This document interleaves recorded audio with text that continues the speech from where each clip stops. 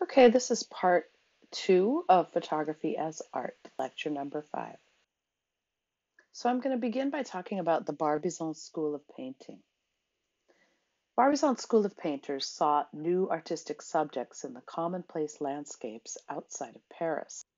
Their work was an escape from tradition and held strong the value of democratic freedom in choosing a subject, the wild and open Fontainebleau forest, which was available to all and in very stark contrast to the formal French gardens that you would see in the cities. So the leaders of the Barbizon school were Corot, Millet, and Rousseau. So here's a portrait of Camille Corot painting in the Fontainebleau forest. And here's an example of a painting by Theodore Rousseau. One can really see the influence of the Barbizon school on a number of early photographers. So here's our friend Gustave Le Gray. He did several forest studies in Fontainebleau. So he might be right alongside one of the well-known painters of the day. Gustave Le Gray was an early proponent of the artistic merit of photography. He advanced the idea that too much photographic detail would leave an image cold. He advocated that one should choose to either soften the picture plane through intentional lack of focus or, conversely, through sharply defined surfaces. Le Gray's mastery of light and form would be a precursor to the work of the Impressionists in the later part of the century. Le Gray was not bound to the precise character of the negative. He often retouched clouds, removed certain elements, and also used vignetting, the process of darkening the edges of a frame to accentuate the center in his printing. And in England, we have John Constable, the landscape painter of renown, as well as William Henry Fox Talbot, photographing the forests of England, and James Knight.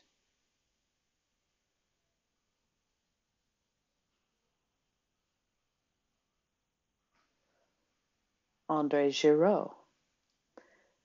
He was a landscape painter who also experimented with photography. Okay, the next topic I'd like to discuss is the tableau vivant. And another very interesting form of fine art photography is found in the work of William Lake Price. Working largely from the tableau vivant, this is a scene that's carefully constructed with live actors and models. Price makes a photographic image of a very famous literary figure. These images drew upon the tradition of the inspirational or morally uplifting painting that was a goal of the current painting style, Romanticism. Oscar Raylander was a former painter who made a living copying old master paintings. He was an early experimenter with combination printing as well. This is a technique of using many negatives to create a single composition. This is one of his more simple examples, with St. John the Baptist in a charger or a plate. And you can see that his work became far more sophisticated in images like this. So like William Lake Price, Raylander liked to work from the tableau vivant, creating scenes from literary or historical events to photograph. Perhaps his most famous image, however, is this one, in which Raylander imitates the structure of the very famous Raphael painting, The School of Athens. So this is the two ways of life. In order to compete with allegorical painting, photographic subject matter needed to be morally uplifting or instructive as well. So in this piece, a sage introduces two youths to life. The one on the left embraces the moral life of honest industry, and on the right, one is about to venture into a life of dissipation and debauchery. So this image is made of more than 30 individual negatives. The print was 31 inches wide, and had to be sewn together since paper did not actually come in such a large format. The scale of this image allowed it to be noticed on a gallery wall. Controversy surrounded this image, however, in that its detractors felt that it was a violation of the quote-unquote true nature of photography, while others felt that its trickery would not elevate it to the status of high art. So you can't win. And here's the great painting, The School of Athens, that was in some ways the inspiration for the two ways of life.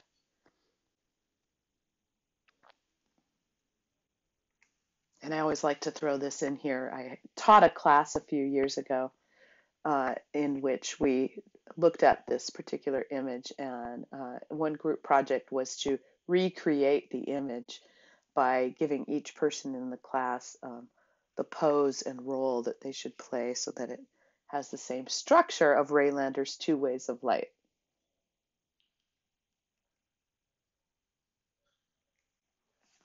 Another photographer that worked with combination printing was Henry Peach Robinson, and he actually learned the technique from Raylander. The subject matter of this image was apparently found quite disturbing to the public at the time, who did not deem it appropriate to display because it depicted a dying young girl. And though, of course, there have been far more gruesome scenes that were acceptable in paintings, somehow the fact that this image was photographic made it far more disturbing to people. So this image was made using at least 5 negatives, and the compression of space is quite evident. You have a sense of depth not quite being what it perhaps it should. So you have a different negative being used for the sky outside the window, the man at the window, the woman on the left, and then the two women on the right. This image shows a sketch that was done by Robinson in planning for the larger composition. Raylander and Robinson's combination printing challenged the notion that only painters could create scenes of allegorical and symbolic nature. They also challenged the notion that the photographer was simply a technician. So Robinson's Fading Away, the previous image that we looked at, was actually purchased by Prince Albert of England, and he eventually became very popular and well respected in England. Robinson wrote a book called Pictorial Effect in Photography in 1869, which became a standard for fine art photographers. Here's another very sophisticated combination print made by Robinson. This is called Dawn and Sunset, and here he's presenting a symbolic portrait of 3 generations from infancy to old age. By using the combination method, Robinson was able to exercise greater control over his subject's poses, gestures, and expressions than would have been possible with a single exposure. Robinson's ideas and techniques dominated photographic discourse and sometimes even stifled other ways of thinking until the 1880s in England. Another interesting example of photography in this era is that of a man named Lewis Carroll, also known as Charles Dodgson. Lewis Carroll, of course, is the well-known author of Alice's Adventures in Wonderland. He was also an early photographer. So he does a series of images photographing young girls in various scenarios, including this one, which is of a young girl named Alice Liddell, or Alice Liddell. This is indeed the Alice of his stories. So he's actually widely criticized for making images that are sexually suggestive. And as is stated in Mary Warner Marion's Photographer, A Cultural History, she says, quote, "The child became a potent symbol of purity and simplicity, and Carroll's pictures pivot on the girls' ignorance of the teasing sexuality of their poses," end quote. Here's another example of Lewis Carroll's images of little girls. And many of the little girls that he depicted were indeed the children of his friends.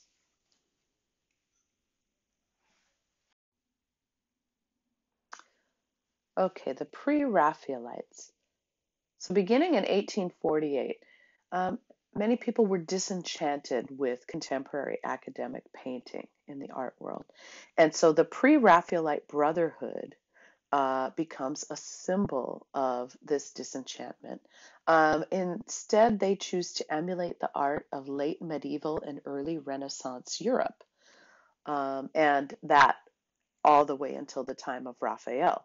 So this is an art that's characterized by a minute description of detail, a luminous palette of bright colors, and subject matter of a noble, religious, or moralizing nature. In the mid-20th century in England, this is a period marked by political upheaval, mass industrialization, and a number of social ills. The Brotherhood, at its inception, strives to transmit a message of artistic renewal and moral reform by imbuing their art with seriousness, with sincerity, and truth to nature. So here's an example, Dante Gabriel Rossetti's The Daydream. And now we'll look at a photograph of Jane Morris, who was the model for The Daydream. So Jane Morris was the wife of William Morris, a painter of the time, who's most well known for the decorative arts. But she was the model and muse of Dante Gabriel Rossetti.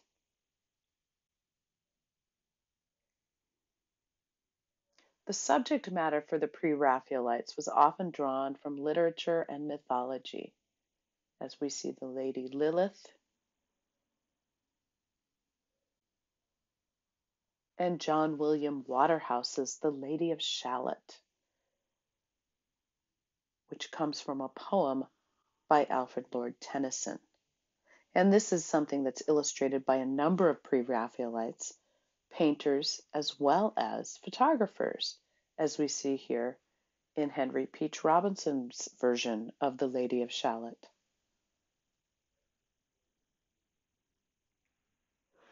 This picture represents a vision of Dante's Beatrice at the precise moment of her death. It has a double subject, for the principal figure is both Dante's Beatrice and Elizabeth Siddal. The title, Blessed Beatrice, refers to the end of the Vita Nuova.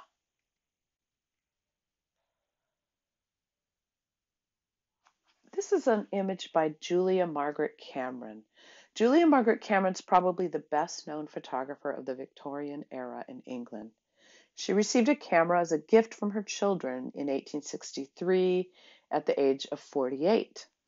And within a decade, she produced around 900 images, many of which were sold to the Victoria and Albert Museum in London. Here we can see a very strong influence of Rossetti and the other pre-Raphaelites in Cameron's work.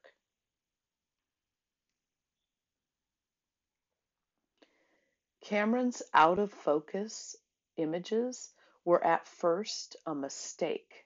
She explains that her early images were produced using a lens with the wrong focal length for the distance that she would place her subject from the camera. So that would cause this slightly out of focus effect. But she continued to use it, making the slightly blurred image her signature style. She felt that the images should be more dreamlike in quality. This very much suited her taste, both aesthetically and conceptually.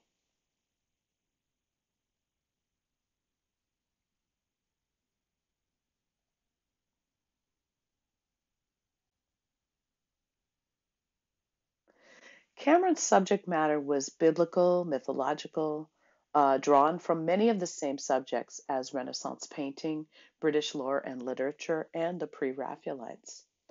Her work is often very atmospheric as opposed to others working with similar tropes or tableaus.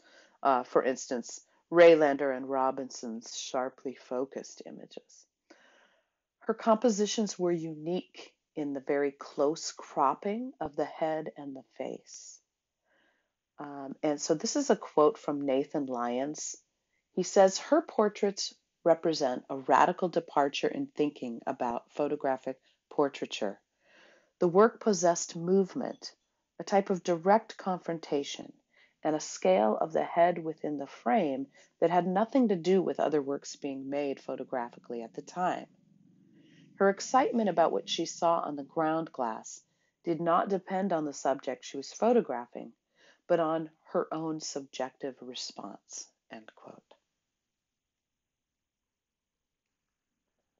Her work was highly criticized by other photographers of the day, calling it technically poor. And this is a quote that comes from the Scottish Photographic Journal. Mrs. Cameron exhibits her series of out-of-focus portraits of celebrities. We must give this lady credit for daring originality, but at the expense of all other photographic qualities. A true artist would employ all the resources at his disposal in whatever branch of art he might practice. In these pictures, all that is good in photography has been neglected, and the shortcomings of the art are prominently exhibited. We are sorry to have to speak thus severely on the works of a lady, but we feel compelled to do so in the interest of the art. End quote. The London Illustrated News, however, said this of her work, quote, the nearest approach to art, or rather the most bold and successful applications of the principles of fine art to photography, end quote. Her work was considered radical, as she ignored many traditions that required exacting focus in photography and images. Cameron's models were often her friends and their children, sometimes her servants, as in this image of Mary Hiller. And her work depicts women in significant roles through history, literature, and religion. She had a particularly interesting style of portraying men in her work, with freshly washed hair, uncombed, kind of unkempt looking. And here we see, of course, Sir John Herschel, the very famous pioneer of early photography and inventor of the cyanotype process and inventor of Fixer. Some images that Cameron completed were done as illustrations for particular books, such as this one for Tennyson's Idylls of the King.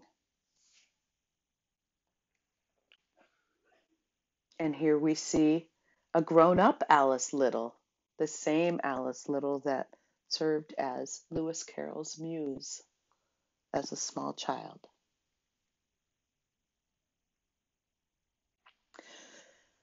Like Cameron, another female photographer of the era, Lady Howard-N, is known for making images using her daughters in poses that suggest that they are acting out scenes from various literary sources, such as Tennyson's The Lady of Shalott. Here we have At the Window. Lady Howard-N's photographic studies often included her daughters as her models. She exhibited her work with the Photographic Society of London in 1863 and 1864 under the titles Studies from Life and Photographic Studies, and she was also awarded the Society's silver medals in both years.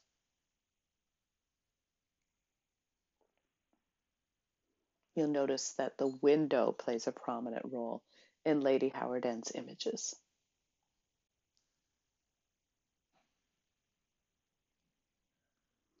And finally, Lady Filmer is another interesting character in this particular era.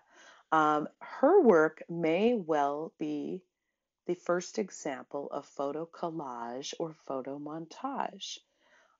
So she also did the watercolor imagery that you see in these compositions. So this is a collaged image. So she's cut and pasted smaller images, smaller portraits onto the page. And here you see a much more elaborate scene. She's known to have produced several albums full of fantasy and humor, also including the watercolor, of course. So you have, the shift in scale of the different images of people within a single composition, and decorated with this very kind of fanciful color palette. This plate comes from one of these albums. It was taken apart in the 1970s and is mainly taking the royal family and Prince of Wales as subject matter. And here you see that her full name, Lady Mary Georgiana Caroline Filmer. And that's all for photography as art. Thank you for listening.